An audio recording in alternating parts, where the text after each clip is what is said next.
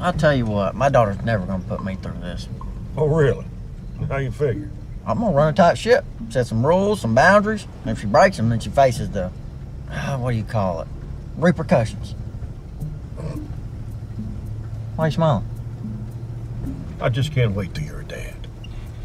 Thank you. Repercussions. It's a word. Look it up.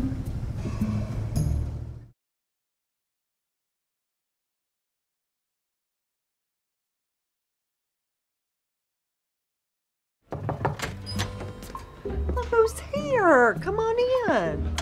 Thanks. Everything okay? Mind if I hang out here with y'all? Come on, Mama. Need a break from Connie? I'm just trying to give her and Dale some privacy. Gross. What? Oh, nasty. Wait, sex, right?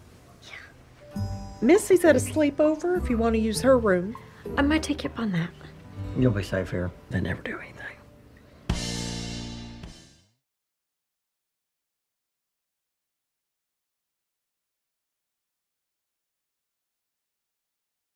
Are you still inebriated, or can we have an intelligent conversation? Both. You do realize that alcohol kills brain cells. Yeah, but it also makes life tolerable. What do you mean? Well, talking to you is usually annoying. So you're what's called a mean drunk, noted. I'm messing with you. It's just sometimes life sucks and it's easier not to deal with it.